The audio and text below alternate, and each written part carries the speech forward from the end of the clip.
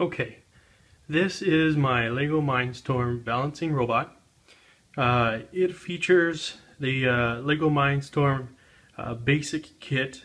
It has the first iteration wheels, which are a little bit smaller than the larger wheels that you see on the newer Mindstorm kits. It features the NXT power brick, which is a little bit outdated now. But still highly effective for the purpose that we're using it today. We have two motors driving our system, complete with encoders, and they're located right here and here. On the side for our balancing, we have a Dexter Industries IMU, inertial movement unit. And that provides two types of information. We have it providing gyroscopic acceleration information, and it also has a built-in accelerometer.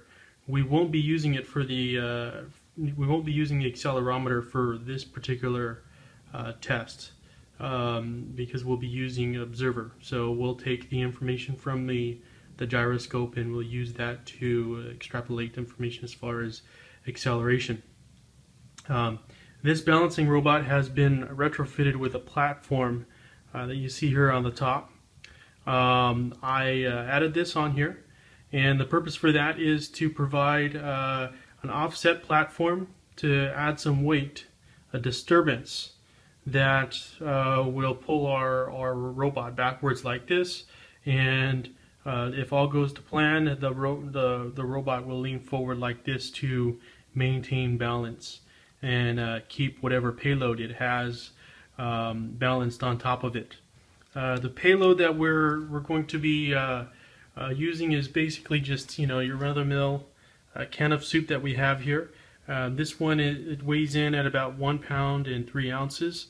That does create enough of a disturbance where we start to see some oscillation about the set point. If we do any more weight than that, then it will definitely start to oscillate and become unstable. But for most part, it's relatively stable. And in addition to that, we also have a test platform here that we're going to use. This is going to be a platform that we're going to place the balancing robot on, and we're going to add some change in the topology. So we'll lift up one side of it so that the balancing robot is on an inclined platform, and then we'll go to the other side of that platform and we'll lift that side up as well, and the balancing robot will be able to accommodate both types of input disturbances. So let's go ahead and we can get it started up.